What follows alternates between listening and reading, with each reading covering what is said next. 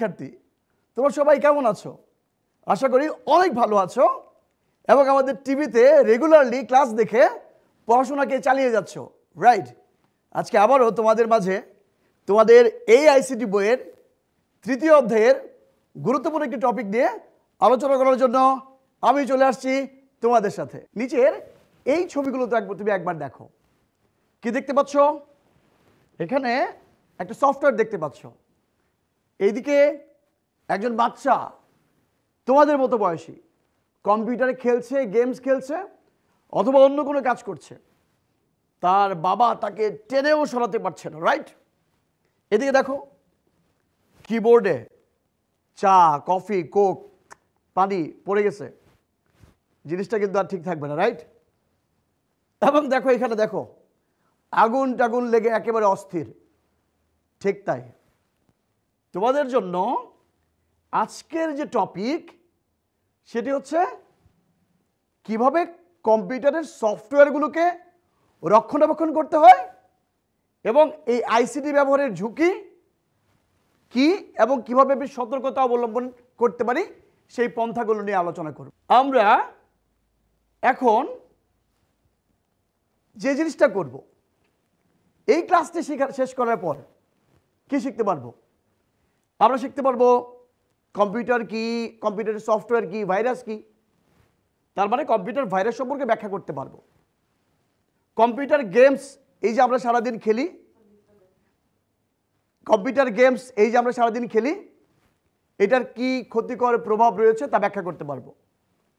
অতিরিক্ত কম্পিউটার ব্যবহার আমাদের ছেলেমেয়েদের অসামাজিক আচরণ যে তৈরি করছে সেই সম্পর্কে জ্ঞান অর্জন করতে পারবো এবং যারা দেখছে তারাও পারবে, রাইট?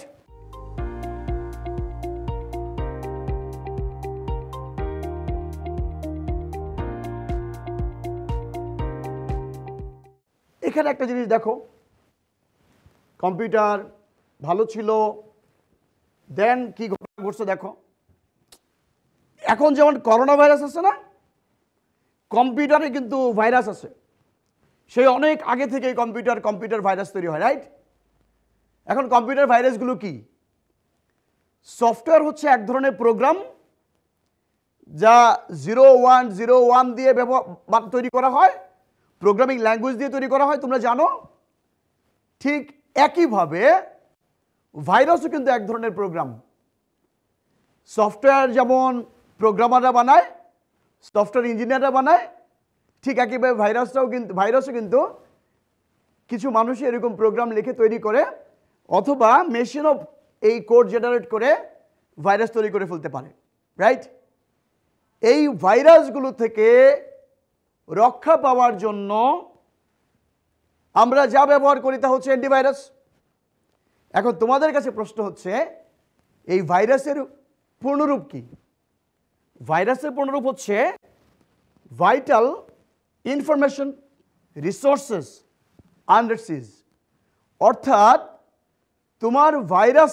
তোমার কম্পিউটারে যখন বা এই ইলেকট্রনিক ডিভাইসে যখন ভাইরাস অ্যাটাক করে তখন যেটা হয়, কম্পিউটারে যে গুরুত্বপূর্ণ তথ্যগুলো আছে, ইনফরমেশনগুলো আছে বা আদার রিসোর্সেস যেগুলো আছে সেগুলো কিন্তু সিজ হয়ে যায়।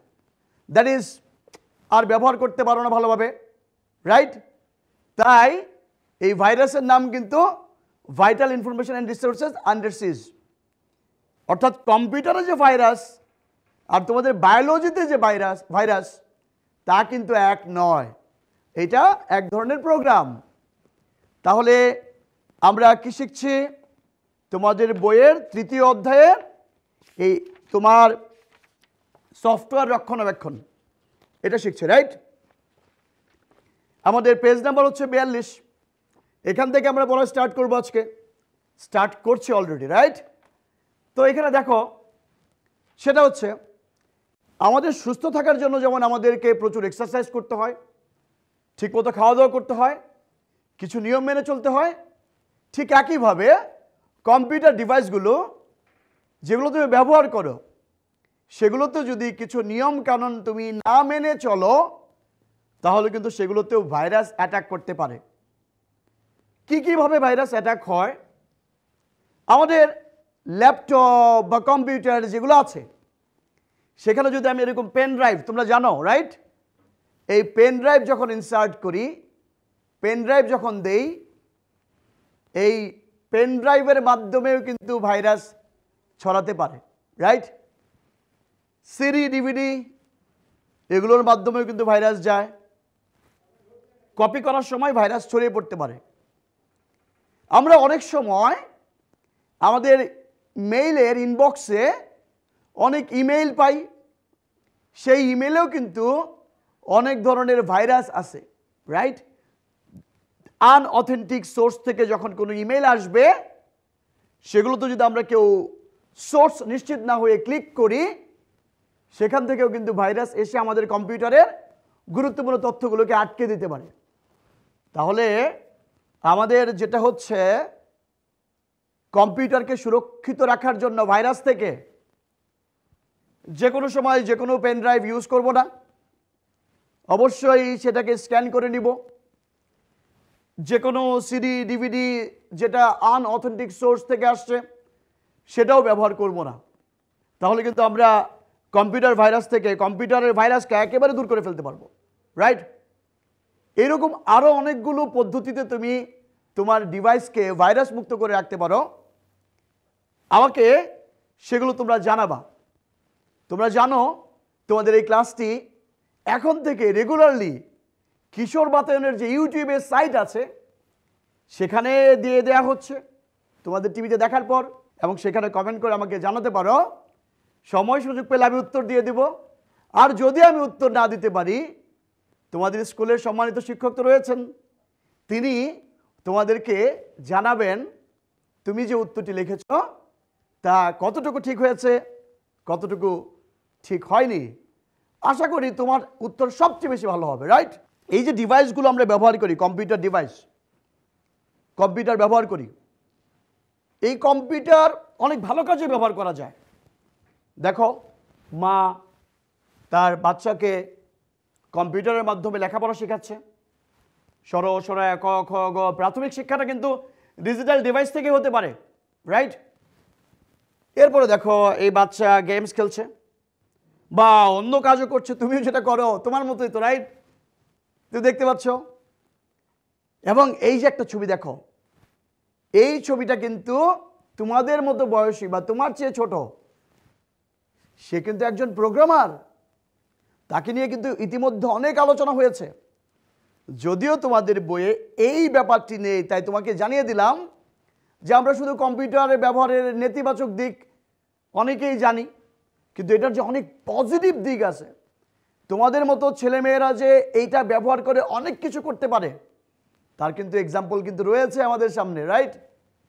তো এইখানে দেখো কম্পিউটার ব্যবহারের ক্ষতিকর প্রভাব, এইটাও একটু আমরা, যদি আমরা ভালো কাজে ব্যবহার করি তাহলে ভালো কাজ, আর ক্ষতিকর ব্যবহারটা কি, বর্তমানে বাবা মায়েরা তাদের বাচ্চাদেরকে কম্পিউটারে খেলতে দেন, অনেক সময় এই কারণে ছোট বাচ্চারা কম্পিউটারে আসক্ত হয়ে যায়।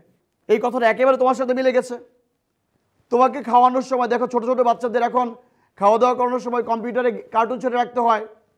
তুমি কার্টুন না দেখলে তুমি কি করতে পারো না, খাওয়া দাওয়া করো না, তোমার সময় কাটে না, তুমি সারাক্ষণ ইউটিউবে, তোমার মোবাইলে, মানে তোমার মোবাইল না, তোমার আব্বা আম্মুর মোবাইলে গেমস খেলো। যে কোনো জিনিস অতিরিক্ত খুব খারাপ।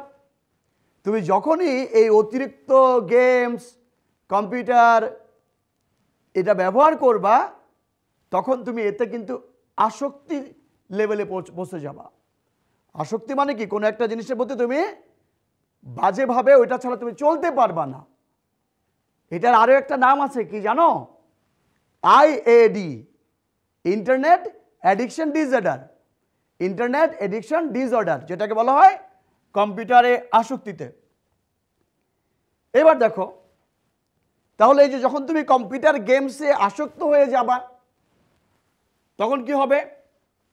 শিশুরা, তোমরা অবশ্যই খেলো না আমি জানি, তোমরা অবশ্যই আসক্ত না, এটা আমি বিশ্বাস করি, তোমরা ভালো কাজে ব্যবহার করবা এবং ভালো কাজে ব্যবহার অলরেডি করছো।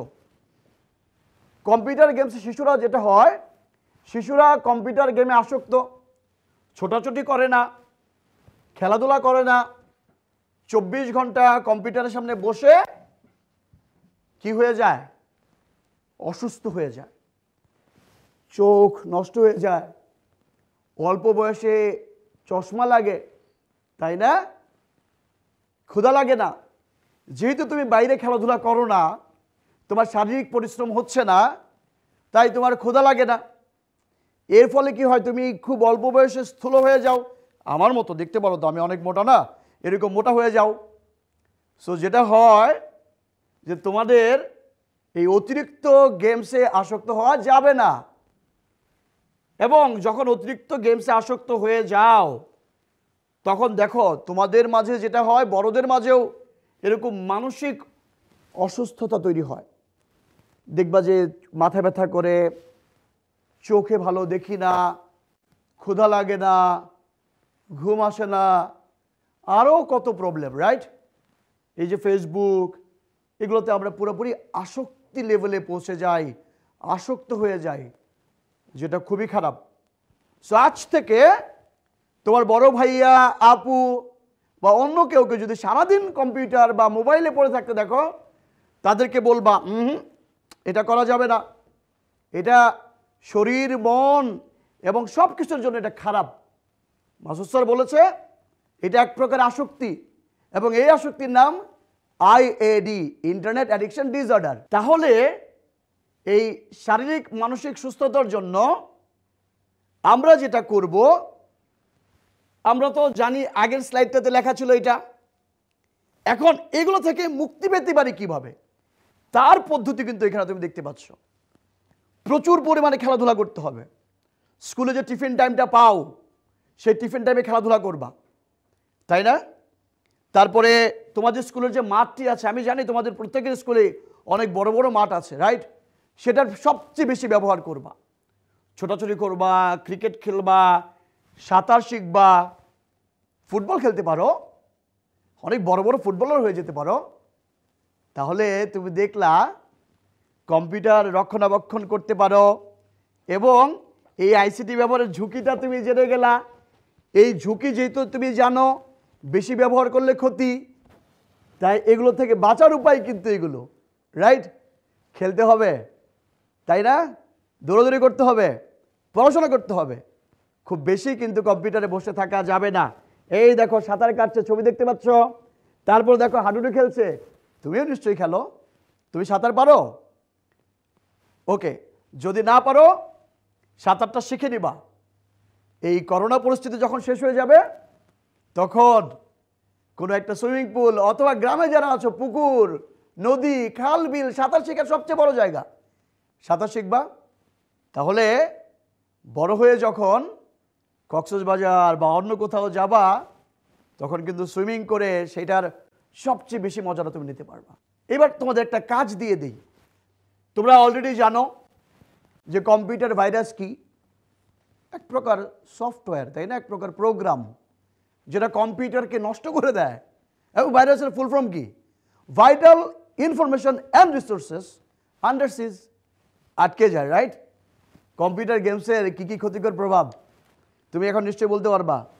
ঘুম আসে না, চোখে কম দেখি, মোটা হয়ে যায়, মেজাজ বিগড়ে যায়, মানসিক অসুস্থতা তৈরি হয়, রাইট? এবং দেখো কি অবস্থা, একটা ছবি দেখতে পাচ্ছ তোমাদের এখানে। এই ছবিতে কি দেখতে পাচ্ছ? কম্পিউটার ব্যবহার করতেছে, চায়ের কাপ পরে রয়েছে, কাপড় চোপড় রাখছে, রুমে মাকড়সা ভর্তি। তার মানে তোমাকে এই ডিভাইসটাকে যত্ন নিতে হবে, তোমার রুমটাকে যথেষ্ট আলোকিত করে রাখতে হবে, ধুলাবালি যেন খুব বেশি না পড়ে সেদিকে খেয়াল রাখতে হবে। মাঝে মাঝে তুমি যে ডিভাইসটা ইউজ করো, সেই সিপিইউটা কি করতে হবে? খুলে পরিষ্কার করতে হবে, ধুলো ঝাড়তে হবে। এবং তুমি যেখানে কম্পিউটার ব্যবহার করবা, সেখানে কোনো রকম খাবার দাবারের জিনিসপত্র নিয়ে যাবা না। চা নিয়ে যাবা না, কফি নিয়ে যাবা না, পানি নিয়ে যাবা না, শরবত নিয়ে যাবা না, কোনো খাবার নিয়ে যাওয়া যাবে না। কারণ যে কোনো সময় যদি পড়ে যায়, শেষ। তোমার ওই সময় কিন্তু তোমরা জানো ইলেকট্রনিক ডিভাইসে পানি পড়লে সেটা কিন্তু নষ্ট হয়ে যায়, তো নষ্ট হয়ে যেতে পারে। তাহলে এই যে ছবিটা যেটা দেখতে পাচ্ছ, এইরকম যদি থাকে, তাহলে তোমার কম্পিউটারের ডিভাইস কিন্তু সুরক্ষিত থাকবে না, আইসিটি ডিভাইস কিন্তু সুরক্ষিত থাকবে না। তাই আইসিটি ডিভাইসকে সুরক্ষিত রাখার জন্য পর্যাপ্ত আলো বাতাস থাকতে হবে। যে সার্কিট বা সুইচগুলো ব্যবহার করো সেগুলো যেন ঠিকভাবে কানেক্টেড থাকে সেটা দেখতে হবে। তারপরে হচ্ছে তোমার ধুলাবালি পরিষ্কার রাখতে হবে। সবই তো মোটামুটি বুঝে গেলাম। তাহলে আজকের ক্লাসে আমরা শিখে গেলাম কম্পিউটার সফটওয়্যার কি, এই সফটওয়্যারে কি করে রোগ ঢোকে, ভাইরাস ঢোকে, কম্পিউটারে ভাইরাস কি সেটাও জানলা, এবং তোমরা অন্য যে ভাইরাসের নাম শুনেছ তার সাথে কম্পিউটার ভাইরাসের যে পার্থক্য সেটাও তুমি জেনে গেছো, রাইট? ওইটা এক ধরনের জীবন আছে, বংশবৃদ্ধি করতে পারে, আর এইখানে যেটা হয় এটা একটা প্রোগ্রাম, রাইট? এটা প্রোগ্রাম। এগুলো সম্পর্কে আরও বড় ক্লাসে অনেক বেশি বেশি কিন্তু তুমি শিখতে পারবা। তোমাদের আরেকটা জিনিস জানিয়ে দিই, ভাইরাস যদি কখনো অ্যাটাক করে তোমার কম্পিউটারে, তুমি কিন্তু এই ধরনের বিভিন্ন ধরনের অ্যান্টিভাইরাস ইউজ করতে হয়। অসুখ হইলে, জ্বর হইলে, ভাইরাস অ্যাটাক করলে মানবকে, আমরা কি খাই? ওষুধ খাই। ওষুধ খাইলে যেরকম আমরা সুস্থ থাকি, ঠিক একইভাবে কম্পিউটারে কোনোভাবে যদি ভাইরাস অ্যাটাক করেই ফেলে, চিন্তা নাই, বিভিন্ন কোম্পানির অ্যান্টিভাইরাস পাওয়া যায়। এগুলো জাস্ট স্যাম্পল তোমাকে দেখালাম। এছাড়াও আরও নতুন নতুন অনেক ধরনের অ্যান্টিভাইরাস রয়েছে, সেগুলো ব্যবহার করে তুমি তোমার আইসিটি ডিভাইসটিকে ঝুঁকিমুক্ত রাখতে পারো, নিরাপদ রাখতে পারো। আজকে তোমাদের একটা দলগত কাজ দিব, ভাইরাস কিভাবে কম্পিউটারে ক্ষতি করে তা ব্যাখ্যা করতে হবে তোমাকে। এটাও তোমার একটা কাজ, যেটা হচ্ছে তোমার একটা বাড়ির কাজ থাকবে। কম্পিউটারে কিভাবে ভাইরাস প্রবেশ করে, পেন ড্রাইভ তোমাকে বলেছিলাম, রাইট? পেন ড্রাইভ দিয়ে, সিডি দিয়ে, আদার অন্যান্য মাধ্যম দিয়ে কম্পিউটার ভাইরাস প্রবেশ করে। আর কি কি উপায়ে কম্পিউটারে ভাইরাস প্রবেশ করতে পারে বলে তুমি মনে করো, সেগুলো কিন্তু আমাকে জানাতে পারো।